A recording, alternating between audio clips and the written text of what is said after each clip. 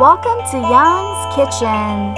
Today we will learn how to make no-bake cheesecake fruit tart.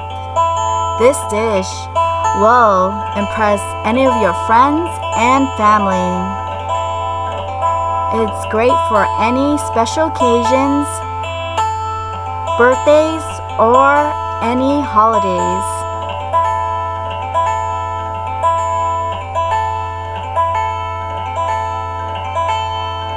Let's check out the ingredients.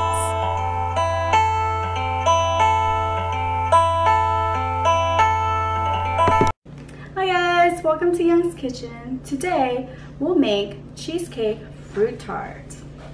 Check it out.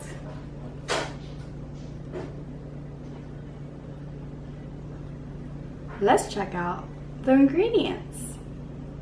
And the ingredients you need are cream cheese, sugar, milk, vanilla extract, heavy cream, strawberry jam, and puff pastry. And you also need rolling pin, parchment paper, and a tray. And don't forget your fruits. You can have any type of fruits you like. And in order to make the fruit tart, you need puff pastries, and it comes in 2 sheets. Once you open it, it has 2 sheets and it's frozen. Let it sit for a good 5 minutes. Let it come to room temperature, and then you're able to open it. Now your sheets has come to room temperature. You can open it like so and go right ahead and put some flour on it and start rolling using your rolling pin, and just roll it out.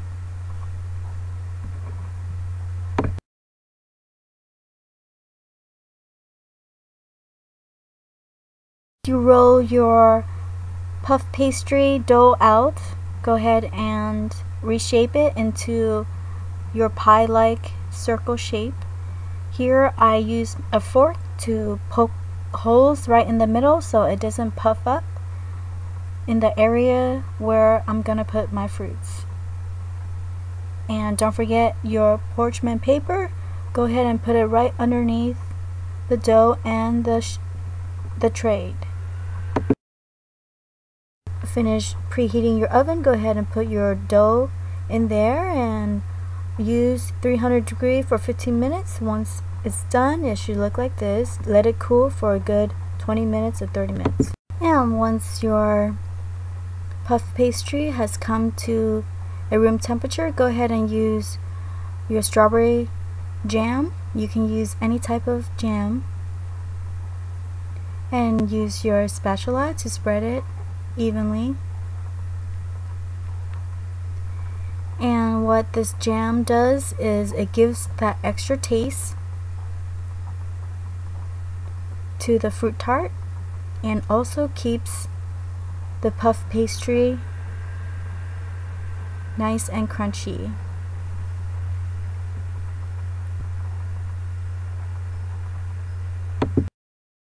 Next we work on the second layer, which is the non-baked cheesecake. Here I use about 1.5 cup of cream cheese,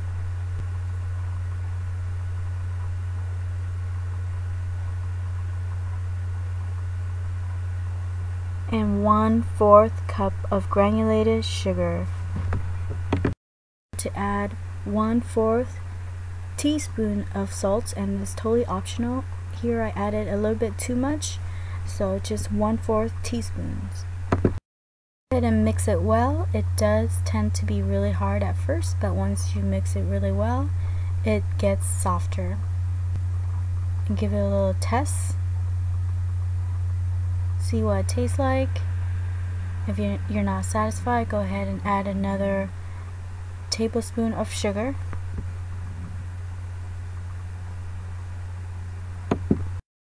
And once you're ready with your non-baked cheesecake, go ahead and spread it over the puff pastry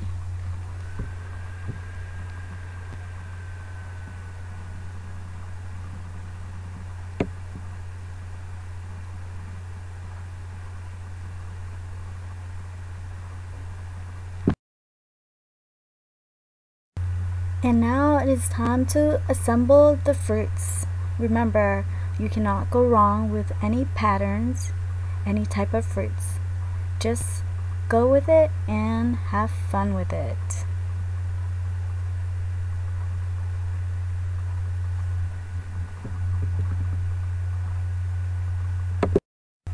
And of course, don't forget your fruit syrup to glaze on the puff pastry fruits. Here I use the fruit syrup in the can. You can add OJ to it, but I didn't have any, so I used strawberry jam.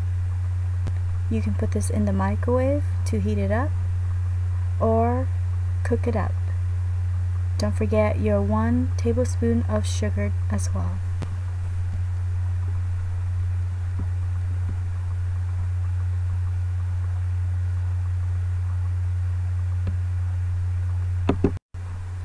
Put it in a pot, let it come to a boil. Once it's done, go ahead and put it in your bowl and let it come to a room temperature before you use it. And it should look like this, nice and cool. Once your syrup has come to room temperature, go ahead and use it and glaze it over your fruits. This coating will keep your fruits nice and shiny and also fresh. You're done with your fruit tart. If you want to make it fancier, you can add your whipped cream. For more information on how to make homemade whipped cream, go ahead and check out my next video on homemade whipped cream. And there you have it.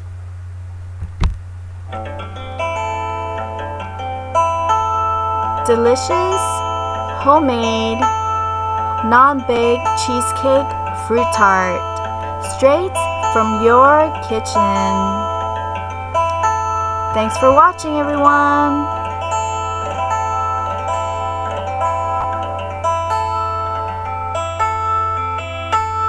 For more, please subscribe and like my page.